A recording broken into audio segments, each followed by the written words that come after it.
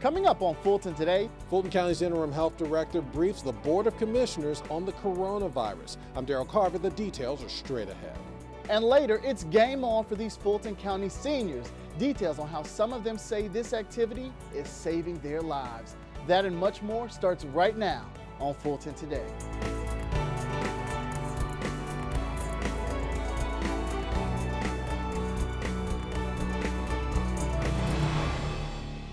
Welcome to Fulton Today. I'm Dante Carter in for Shania Chavis. As the coronavirus spreads across the country and has now made its way to Fulton County, Fulton leaders execute their plan to ensure the public safety. FGTV's Darrell Carver joins us now to explain. Dante, Fulton health officials are following the lead of their counterparts at the state and federal levels at the CDC, telling the public not to panic and take appropriate precautions to prevent being infected. By the time the news broke about the state's first cases of coronavirus from Georgia's governor and the state's Department of Public Health commissioner, Fulton public health officials and county leaders had already begun meeting about COVID-19. Our main message, though, is for the citizens of Fulton County to remain calm, follow instructions, as we will be following instructions, and we'll be taking our cue from CDC and the state of Georgia. Since last week's press conference with Fulton County Chairman Rob Pitts, for the county's interim health director and county leaders, the focus has been to keep residents informed and at the ready at county health facilities. It's also why the Board of Commissioners received an update as well during their regular March board meeting.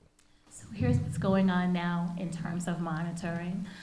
We're watching travelers at the airport based on symptoms right now just from China, and working with CDC and of course the State Department of Public Health. Hospitals are screening based on symptoms and collaborating with Public Health and CDC for those folks who have a high risk for potentially being exposed. In other words, if you've traveled overseas and you are symptomatic, then the hospital would call the state and CDC and we would arrange for testing for those folks. The county's been in lockstep with the Department of Public Health's mission to assist in identifying any additional cases of coronavirus to reduce the spread and protect the general public. Several weeks ago, Fulton's Board of Health doctors began meeting with their own staffers to educate them on COVID-19, and the department's developing a plan of action. In the meantime, Fulton leaders are also reminding residents that influenza is still prevalent in the state as well, and county health centers are still offering the flu vaccine. We've had 69 flu deaths already this year. 12 of those were in Fulton County alone. We have a vaccine that's in development for COVID-19, but we have a vaccine, a flu shot, that is widely available that folks are not availing themselves of. As the country and the county continues to work to ensure healthcare providers and emergency personnel have resources to respond to COVID-19, officials offer the following advice for coronavirus or any respiratory illness. Wash your hands with soap and water or clean with sanitizer. Avoid touching your eyes, nose, and mouth. Avoid close contact with people who are sick. Stay home when you are sick. Cough or sneeze into your elbow or use a tissue and then throw it away. Also, clean and disinfect frequently touched objects and surfaces. While the Georgia Department of Public Health is the lead agency in this case, Fulton County leaders have also pledged their support in continuing efforts to keep the public safe. Reporting from Fulton County Government Center, I'm Darrell Carver for FGTV. Thanks, Darrell. Our other big story, week 2 of early voting in Fulton County. As we've been reporting, this is the first time Fulton voters are using the state's new voting machines. Overall, the first week proved to be successful at the over 30 county voting locations. Representative John Lewis cast his ballot on day 1 at the Fulton County Government Center. People should come and test it out. The vote is precious. It is powerful, and we all must get out and vote like we never voted before. We live in a representative democracy, so the way that we are represented is to vote for our representatives. So I think it's important, if you want your voice to be heard, you got to get out there and pick the person that you choose, and hopefully they get up to Washington and do what you want them to do. A number of voters on both ends of the county said the process was simple and efficient. Once you get into the voting, it was really great. I mean, I just thought it was easy, and I thought it was nice that you can see your vote confirmed on the piece of paper. So I thought it went well. Early voting for the presidential preference primary and special election will take place weekdays through March 20th from 8:30 a.m. to 6 p.m. There are also early voting opportunities this weekend and next week. Visit fultonelections.com for more information. Another major campaign is also taking center stage in Fulton County, and officials are hoping that everyone exercises their right to be counted. We're talking about the 2020 census. FGTV's Regina Waller has details of the county's first ever We Count Summit. The We Count Summit kicked off on Saturday, February 29th at the Georgia Convention Center. In fact, more than 200 folks registered to come out to find out why it's important to be counted for the 2020 census. As the countdown to April 1st, Census Day continues. Dozens crowded into the Georgia International Convention Center to get information on the importance of being counted in Fulton County. Our undercount in our community is a serious issue. We leave literally tens of millions of dollars in funding on the table every decade because we have a serious undercount. Everything that we do as a city relies upon the census. We need to make sure that the people who are here are being counted, because that means that we'll be able to have some of the things that we really want and deserve as a community, the things that we need. For the Fulton County Board of Commissioners and the City of College Park, the summit demonstrates the commitment to not only educate the public about the impact of the census, but to alleviate fears about the process. I know as a dentist, I work in an underserved community, and I know that we need extra funding. And if we aren't counted, we're not going to get the funding that we need. So it's important for me to get trained, to pass it on to my patients, pass it on to my family and our community. Dr. Joy Fremont is one of the many participants hearing from a panel of experts about the push to make sure that everyone is counted. A message delivered by representatives from the African American, Latino, and Asian communities. You know, we recognize that 2010 was a big undercount, and it is important to our communities, the constituency, our people we serve, to make sure that we are counted so that the funding, the resources, health, transportation, all of that that impact our daily lives, we have done our part to make sure we are counted in all of those communities. Fulton County also reached out to entities such as V103 and MARTA to help get the word out about the 2020 census.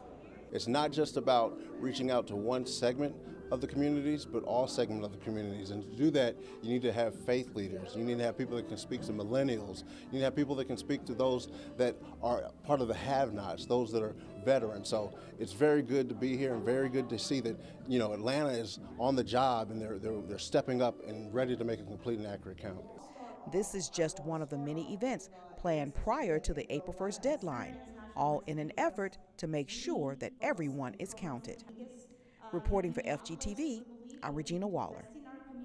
Thank you, Regina. Juvenile court holds trainings for the new Citizens Review Panel volunteers. The CRP, as they are called, works with volunteers to conduct legally mandated reviews of the status and welfare of children placed by juvenile court in the legal custody of the Department of Family and Children's Services. The training was held in juvenile court.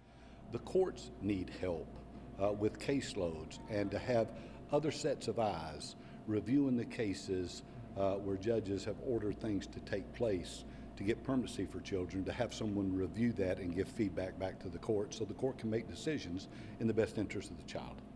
Now the goal is to ensure that reasonable efforts are being made to reunify the family or otherwise provide permanency for the child. I have actually volunteered in Fulton County juvenile court system for about 19 years now, and Citizens Panel Review is one organization that I've never actively been involved with, and now I'm ready to get my feet wet with that process. It's a little bit different than some of the other things I've done in juvenile court, and I'm just excited to be able to make a difference in just a different way. Court personnel say the CRP is an excellent opportunity to serve the community and make a positive difference in the life of a child. To learn more about the next volunteer opportunity with the court, call Nicole Kimball at 404-613-4667, or you can email her at nicole.kimball@fultoncountyga.gov. Female inmates are recognized for graduating from a mental health stabilization program.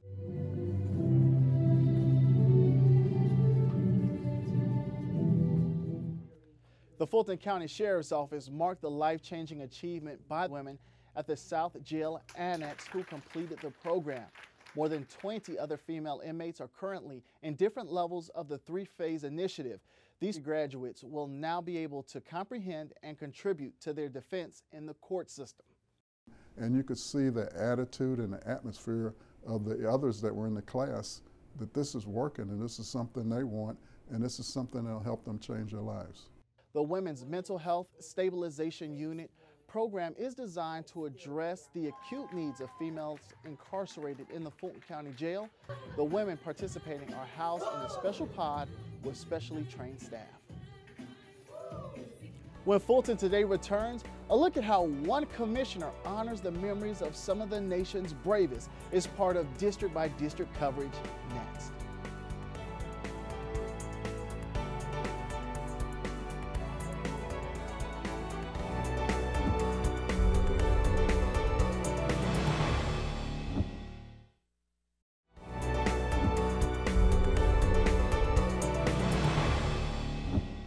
The dates are announced for the quarterly opportunity to go one-on-one with one district commissioner, and another commissioner pays their respects to some of our nation's very best. Here's Melissa Lewis with this week's District by District coverage.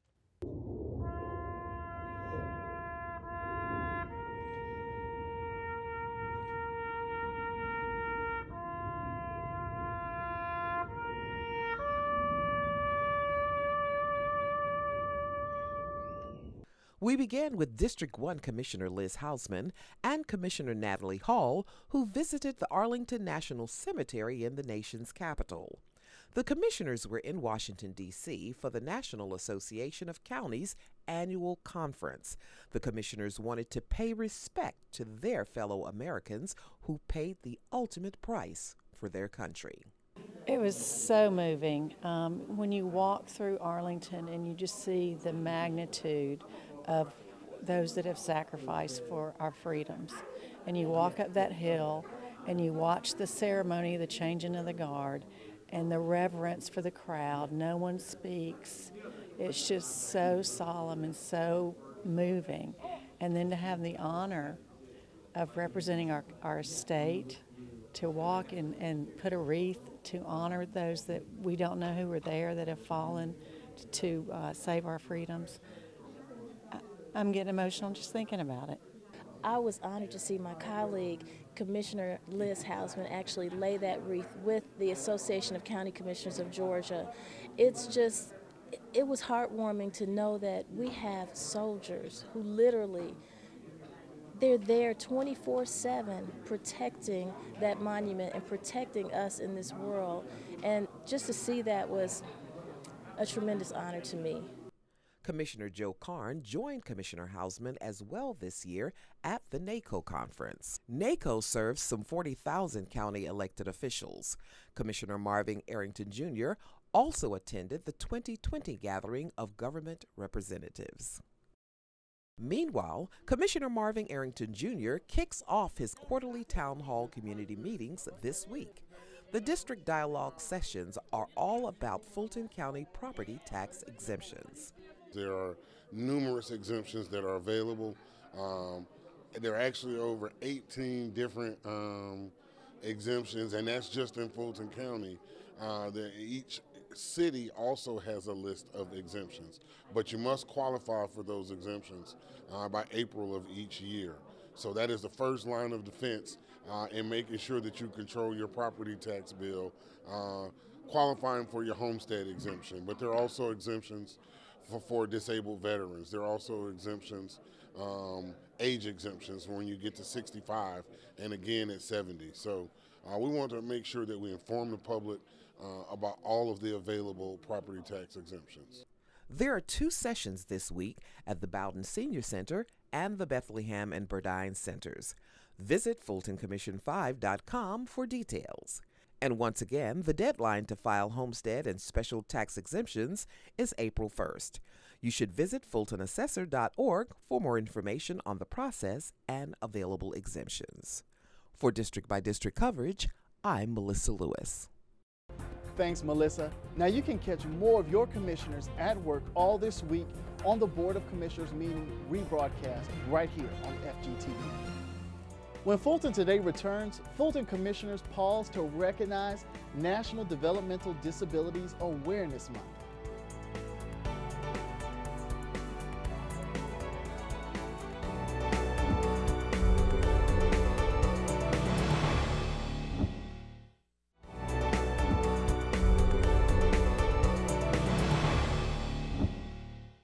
Fulton employees roll up their sleeves to save a life just in time for the March observance of Red Cross Month. FGTV's Douglas Bell has the story. All right, thank you so much, Mr. Bob. Thanks for your patience. It is a quarterly occurrence at the Fulton County Government Center. Yet blood drives are just one of the many critical services the American Red Cross provides each day. Thank you for your patience, Mr. Mack. But it's one way Fulton County employees say they know that they can help to save a life. I'm giving blood today because I know that there's a lot of need for people who have my type of blood, and there's a lot of people that need a lot of resources, especially with a lot of devastation that's been going on lately. So to give blood is, to me, it's a good way to give back to the community and to help out. I have a really rare blood type, which is AB positive. I believe like less than 5% of the population are AB positive, so I always try to donate and do my part. March is National Red Cross Month, a time when the charitable organization run by volunteers publicly restates its mission with the hope of gaining new supporters. From blood drives to CPR training and disaster recovery, assistance depends on the generosity of others. A lot of people don't associate giving blood with community service, but you're actually doing community service when you give blood as well, because you're giving somebody an extra day, an extra year, decades more to be with their loved ones. So, you know, having your presence here and donating, especially during this time of our time of need, means a lot to us. You're superheroes. Your contribution means a lot to the patients that are waiting, so we truly thank you. According to its mission statement, the American Red Cross prevents and alleviates human suffering in the face of emergencies by mobilizing the power of volunteers and the generosity of donors, even if the giving is simply one blood donation at a time. Dante, what many people may not realize is that the American Red Cross is one of the world's largest volunteer networks, represented in more than 200 countries. And Fulton County's partnership dates back more than 20 years. Reporting for FGTV, I'm Douglas Bell. Thank you, Douglas. Fulton commissioners pause to recognize National Developmental Disabilities Awareness Month. And does hereby proclaim March as Intellectual and Developmental Disability Awareness Month in Fulton County, Georgia. With staff and clients of the department flanked on each side, commissioners shared just how much the county is doing to serve this population. And I definitely thank our staff for their hard work, dedication, and commitment to ensure that our individuals served are included within this community. Prior to the proclamation presentation, clients who received the county's support showed their appreciation by serving others and sharing their stories. Thank you for commissioners. Thank you for parents and staff. And I love the center. Now, the county has engaged 2 organizations to provide the services for the adults and children and adolescents. The providers are Chris 180 and Summit Counseling. To get more information about the behavioral health services, call 404-613-1053. And Fulton seniors got their blood pumping during a water volleyball match against another county. The Mills Ballers from the Helene S. Mills Senior Multi-Purpose Facility held a friendly competition against seniors from Beulah Baptist Family Life Center. Players on both teams say water volleyball is a fun way to stay both mentally and physically active. It gets us out of the house, off of the sofa. I'm not a sedentary type of person, and what the county tries to do is to have the Senior Olympics and intramural games like this to get people active, because that's so important for our long-term health. Use it as a instrument of exercise. You know, it just keeps me in good shape. I really consider this water therapy. I love it. Water volleyball is just one of the many activities available at Fulton Senior Centers to keep participants engaged.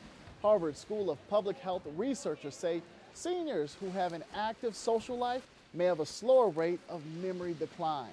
To learn more about the activities available at senior centers, call the Star Line at 404-613-6000. Up next on Fulton Today, the red and white hat is back for another year, and children read across America. Stay with us.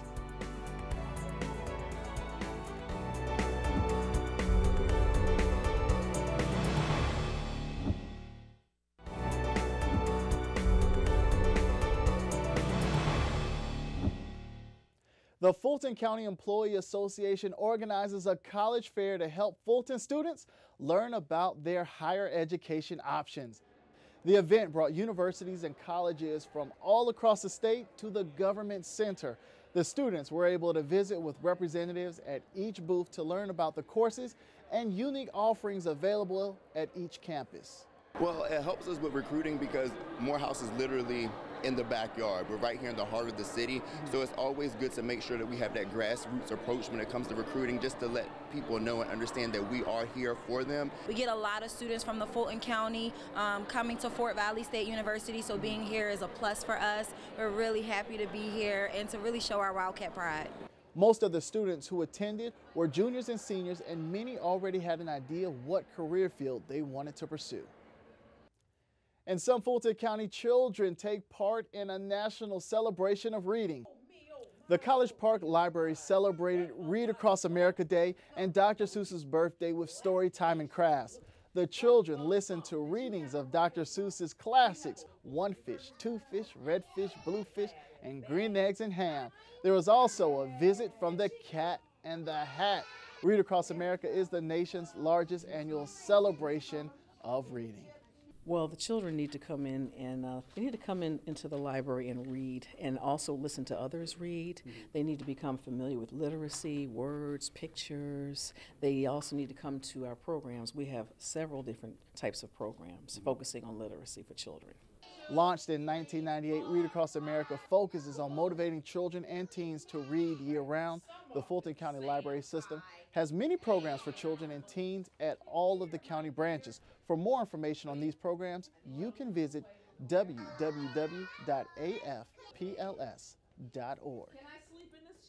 Before we go, our reminder that FGTV wants to connect with you online. Be sure to follow FGTV on Facebook, Twitter, and Instagram for up-to-date Fulton County news. You can watch a replay of this show and other FGTV programming anytime on our YouTube channel, so please subscribe. Well, that does it for this edition of Fulton Today.